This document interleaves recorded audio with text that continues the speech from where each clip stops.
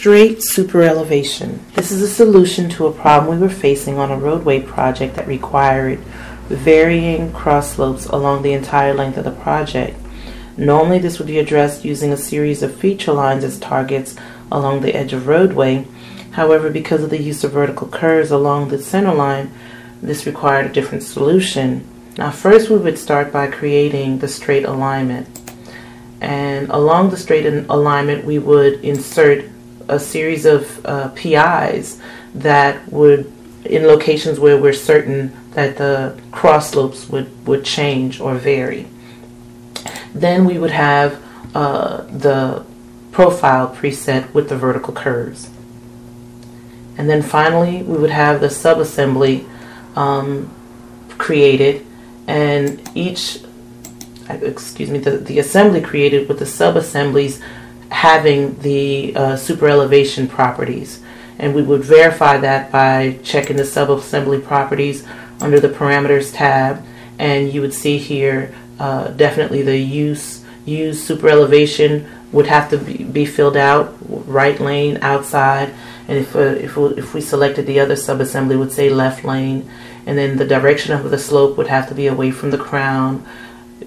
We have to say that the potential pivot, it would be yes, and we would fill in these other fields as well, which is the inside point code and outside point code. And another way to also check this the properties is in the properties box, the main one, and we would see these same fields as well: the use superelevation, slope direction, potential pivot, and so forth. And when creating the subassembly, the assembly with the subassembly parts, we would look at the tool palette, and here we would find the various subassemblies, and we would have to select the ones that have the super elevation features. Now this lane, the basic lane, this one does not, but if you go under the lanes tab, you'll find some that do. That this one here clearly has super elevation properties, and this is the one that I used to create this particular assembly. So now we're going to start by adding the cross slope properties to the alignment, and this will be done by first selecting the alignment, and then the super elevation drop down box, calculate and edit super elevation, and open super elevation curve manager. And here we would first start by create user defined curve. You would select that, and you would select the first segment on the alignment and press enter. And so this is the first segment we're going to apply the properties to. And then you go back here, and we would select super elevation wizard for the entire length and say OK. And we would select the undivided crown, then next. We want to deselect the symmetric roadway so that both sides can have varying cross slopes, and then say next. We're right now, for this demonstration, we're not going to use include shoulders, but you can change the shoulder width and the cross slopes as well, but we're not going to do that here. And then we'll say finish. This automatically, once you select finish, the tabular editor will open up. And if you notice here, the tabular editor says user defined. User defined is referring to this section here on the alignment. I want to name each section as we go along just to keep track of everything. So here's where we would change the name, and I would say station 10 to 11. And notice that it's updated here, station 10 to 11. Another thing is that once you go through the wizard, it automatically adds these fields but we want to select our own stationing, and we're going to want them to be from 10 to 11. So we're going to delete these, remove, and you can do it either here. Sometimes it works and sometimes it doesn't. Let's try opening these up. And then this one.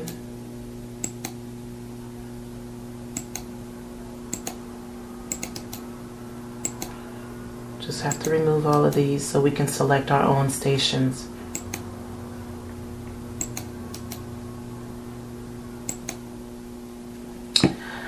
Okay, and to select our own stations, this is, you would add and then go to the station that you want, which is here. And then notice here in the transition, it'll say in region in, it'll start at station 10, and then you add and select the out. And then it says in region out, it'll end at station 11. And then we will repeat the process by selecting creator user defined curve, and we would select the second segment of the alignment and press enter. And this time we would rename that 11, station 11 to 12, and then we go to the tabular editor and notice that it's here, and then we would add station 11, and so that's defining the region in, and then we would add station 12. And then we're going to repeat this process for the two last segments. Okay, and so now we can expand the tabular editor so we can expand these regions. And what we're going to do now is we're going to add the varying cross slopes.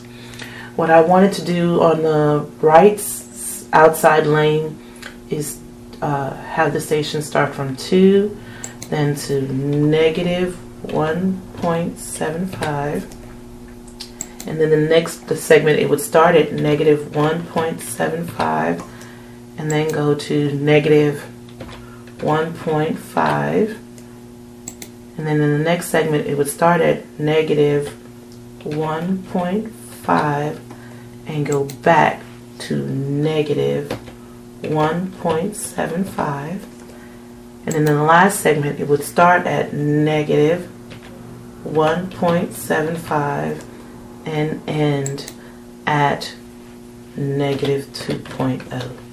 And I'm not sure why this last region wasn't filled in, but it has to be filled in all the way to the end.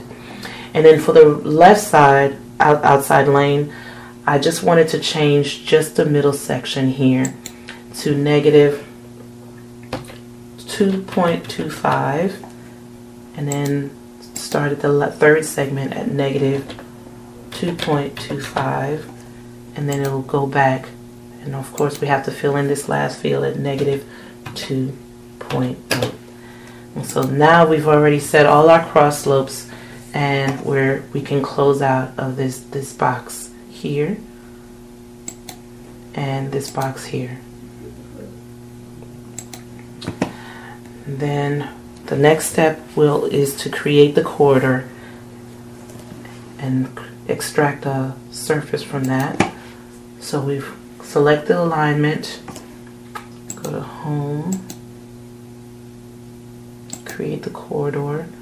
I'm just going to call it straight alignment. We'll leave this at this style.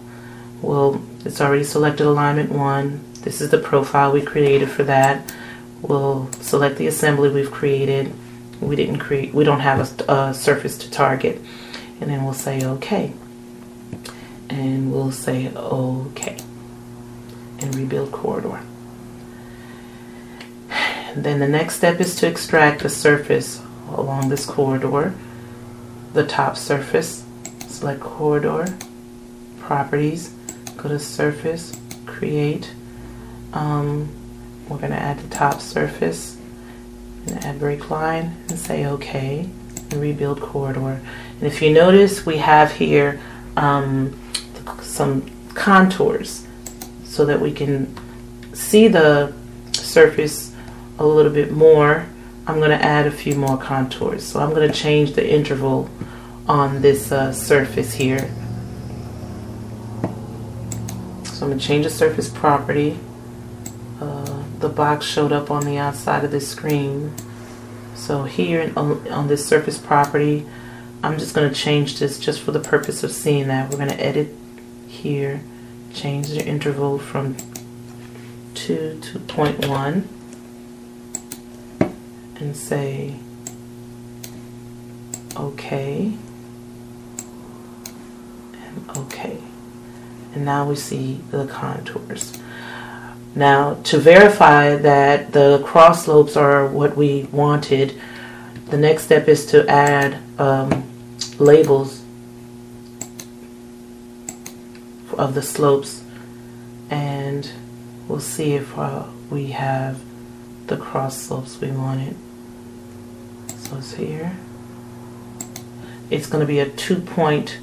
We're going to select the 2-point method, and we'll start from here.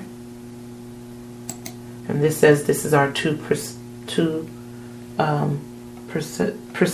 cross slope, and on the right side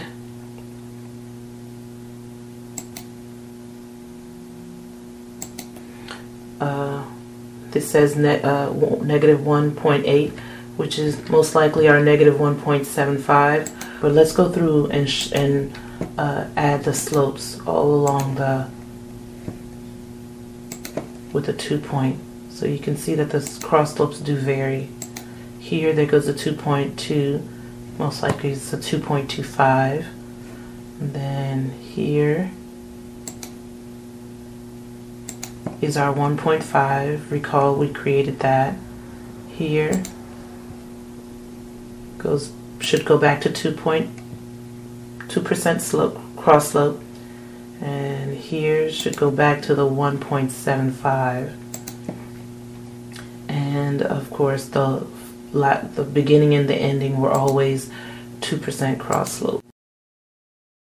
Basically, we see where this is showing where the cross slopes that we selected on our straight super elevation alignment did perform as we expected. Another way to verify that is to create the super elevation view, and we can do that by selecting the alignment. So first let's do that.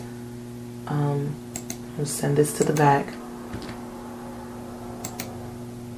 So we selected the straight alignment, and then I'm going to go down here and create a super elevation view. Apparently that didn't select this alignment, so we select it this way. And then we're going to change the color of the left side lane to yellow, and we're going to change the color of the right side lane to green. And then we're going to say OK. And then we're going to select a spot right here close to the... Okay, so this right here, if you hover over it, it'll tell you that it's the right side lane, and in the center, it's station 12. It did get to be negative 1.5% cross slope, and in the left side outside lane was negative 2.25 cross slope.